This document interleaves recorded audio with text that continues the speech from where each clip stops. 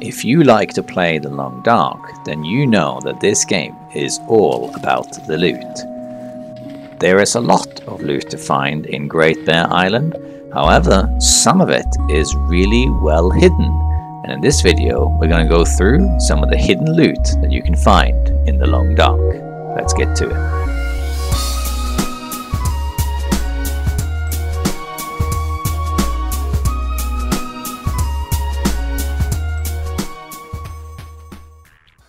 Just a disclaimer before we start, I'm going to show you 10 locations in the game that have hidden loot, but what kind of loot you find there will vary depending on difficulty and sometimes RNG, and I will point out any consistencies that there are. Alright, let's hop into the hidden loot. First, we have Greymother's house in Mountain Town, a place you're probably very familiar with if you have played story mode. Once you get inside Greymother's house, head up the stairs and then down the hallway into a little closet. Here you'll find a piece of cloth blocking a little shelf. If you break down this cloth, there will be loot hidden behind it. What kind of loot you get will vary tremendously, but you'll always find loot here, even on Interloper. The best loot I have ever found in this location is a cured maple sapling, which would mean that theoretically speaking, if you're playing on Interloper, you can get the bow as early as day 4 on an Interloper run. Our next location is the community hall in Thomson's Crossing. If you go in here, there is a hidden cabinet to be found. When you're in the main hall, if you go over to the stage and to the left, there is a cabinet you can loot, but there is a second cabinet to your right behind a table. The only issue is that in order to access this, you actually need to break it down with a hatchet.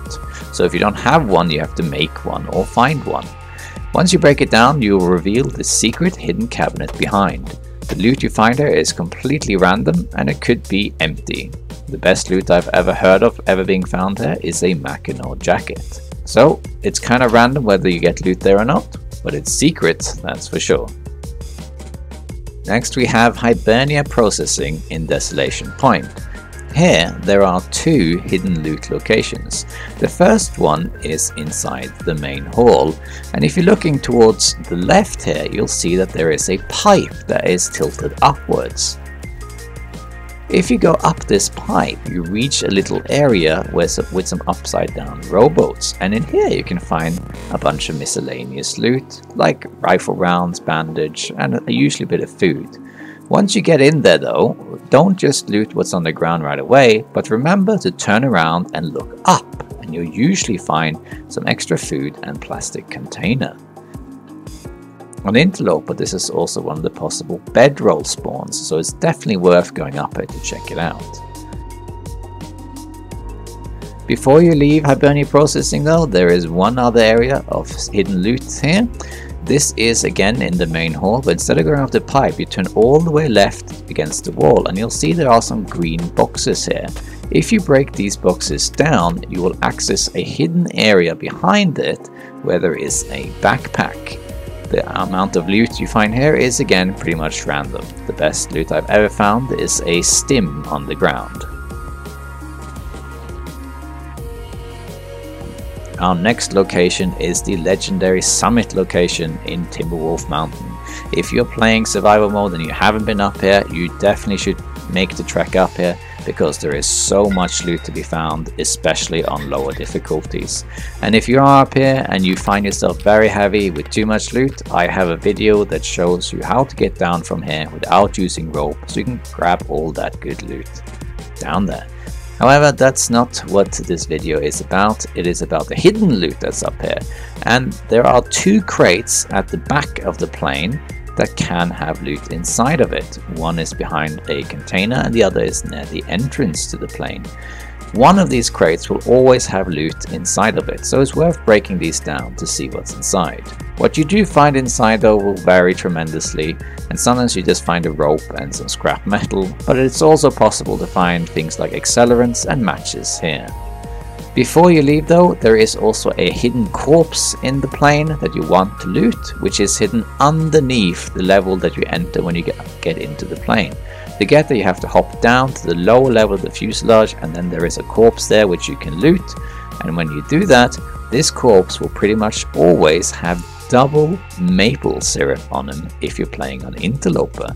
If you're playing on lower difficulties, you can get all sorts of other loot on them too, such as a stim. So yeah, Summit is definitely worth going to for many reasons. Next up we have the old Spence family homestead, or Spence's farm as we often call it, and here there is a bunch of hidden loot. First off, you can head underneath this little hiding area here, and there'll be a green box right in front of you. The loot you want isn't actually inside the box, although you can break it down, but it is behind the box. You'll always find dog food here. Even on Interloper, you'll usually find 2 or 3 of these. And then if you turn around, you'll see that there is a safe behind you, hidden behind the other 2 boxes in this little area. You can break down the boxes to get this safe, or what you can do is to go around the farm and then look behind the little crack on the outside, and then you can open the safe. This'll come in handy. But that's not it. We're not done yet. After you open the safe, there's one other hidden area here, which is to go up where the bed is in this farm. And then there are 2 green crates, and the big one in the back will have accelerants in it if you break it down. So this is definitely an area that it might be small, but there's a lot of hidden loot to be found here. This next hidden loot is in the maintenance yard, and this is a big one, especially on Interloper. When you head into the maintenance yard itself, have a look at the green crates that are on your upper left, because one of these crates has hidden loot inside of it. If you go up there and break down this crate, you can find really good stuff inside, including an air wrap and a stim. So this loot is really good. And on Interloper, this is actually one of the hidden bonus stims you can find, and it is definitely worth checking this location out. It is, however, not guaranteed. It only has a chance to spawn, but I would definitely recommend breaking down this crate on any difficulty if you can do so. Next up, we have some hidden loot that is not particularly rewarding, but it's fun to know that it's there. This is in the Carter Hydro Dam in Winding River. When you are on the outside of the dam, there are a lot of these metal pipes around, and sometimes there are hidden loot inside of these pipes, such as a metal container or sometimes a backpack.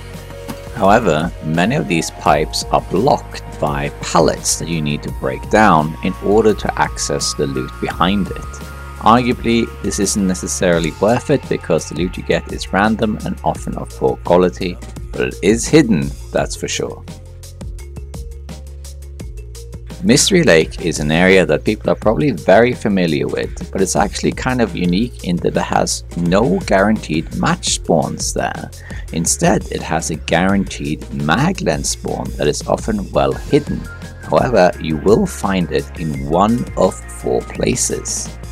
It will either be found in the camp office on the lower level, hidden behind a bookshelf in a corner, or it will be at the upper level behind some boxes near the beds. If it's not in either of those 2 locations, it will be up in the lookout tower nearby, and if it's not there either, then it will be in Trapper's cabin, hidden behind the chair, the blue chair that you find in there. On lower difficulties, it's not guaranteed that the magnets will be in these locations, but on Interloper, you are guaranteed to find it in one of these 4 places. Our next hidden loot is near Wolf's Jaw Overlook in Ash Canyon. If you go from here towards the gold mine, there is an area that's kind of hidden that will have potentially good loot. Many people miss this because they just keep going forward, but what you're supposed to do once you get into this little mini cave that's here is to turn around and look behind you, and you'll see that there can be a bear coat laying on the ground. This is very easy to miss because people don't tend to look behind themselves when they move about, and this is the only place in the game where you can find an already made bear coat, so it's definitely worth checking this out. Even if it doesn't spawn there, you usually get other things like books, wood, or maybe a storm lantern there, so it's always worth checking this little area. But just while we're here, let me also point out that if you're playing on Interloper and you keep moving from this area a little bit up to around the corner, and while you're looking at a cave in front of you, you should just turn left and you'll see a hidden stim. This is one of the guaranteed stims that spawn on Interloper, and it is always there. I have heard a few rare reports when it wasn't there, but I think that is a bug because I've never not found it there myself. We're ending with the last hidden loot area, which is the last resort cannery in Bleak Inlet. If you find yourself in this hellhole of a place infested with timber wolves, then you deserve the good loot that's there, don't you? And there's actually several things to find here, and I'm not talking about the workshop. The first one is a alcove that a lot of people seem to miss. Inside the cannery there is a blue rope that you need to climb up in order to access the workshop during the aurora. But we're not going to climb up there. Instead what we're going to do is go out on the pier where you can see the workshop across, and then what you want to do is go left. First off, you'll see that there are some blue flares laying about, which is very handy to have, but it doesn't stop there. Just keep going and you'll see some double doors, and these doors actually open, and inside there's a whole bunch of stuff that you can find, including food, cabinets, metal containers and lockers, and you can even sleep here if you want. So this is a little hidden area that many players have missed.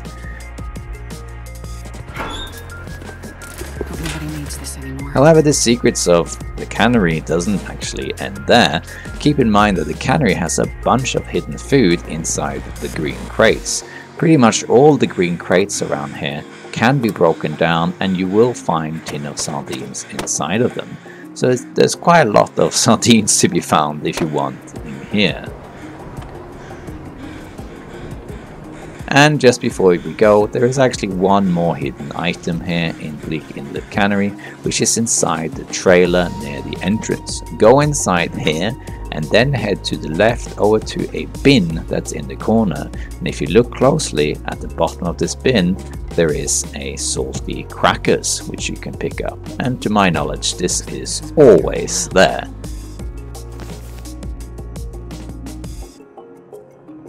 So that's it for the hidden loot of the Long Dark. There is of course a lot more hidden loot to be found, and sometimes there's things just kind of hidden in plain sight, but maybe somewhere we don't actually tend to look. So make sure that when you're out there surviving, you check every corner, under every bed, everywhere you can think of, because there's always going to be something that you missed.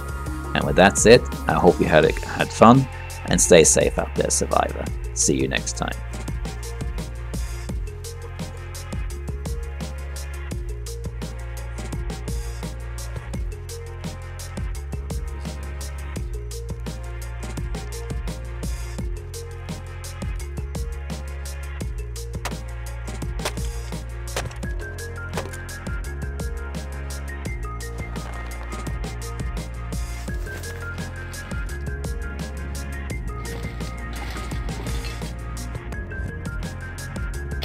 This'll come in handy.